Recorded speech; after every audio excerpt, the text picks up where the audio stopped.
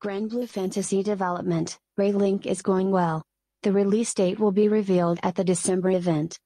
Role-playing and action game, Granblue Fantasy Relink. From the publishing company Cygames. For PlayStation 4. First worked by the Platinum Games development team. Before the publishing company completes work on the project itself. With its internal studios, it's been a very long time in production. Game director Tetsuya Fukuhara.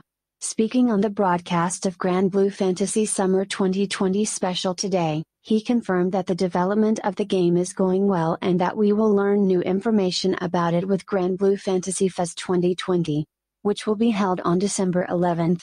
And through the image of the design of the event logo, there's a phrase in Japanese. Indicates to reveal when the game will be released.